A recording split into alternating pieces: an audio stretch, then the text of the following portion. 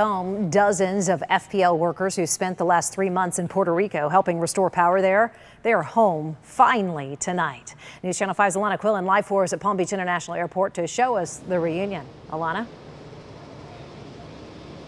Well, Shannon, it was a long-awaited homecoming. Just a little over an hour ago, FPL line workers and other staff reunited with their family, and now they are safely back home in Florida.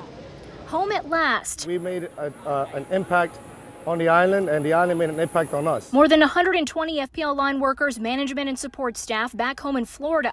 Crews were greeted by their families, FPL leaders, and even Governor Rick Scott. A lot of work to be done. We knew that a tremendous hurricane came and did a lot of damage to the island. The crews were first deployed in early January to restore power in the aftermath of Hurricane Maria and Irma, rotating out every 30 days, but some stayed as long as 3 months. Super grateful to be back. We didn't want to leave. We wanted to stay more.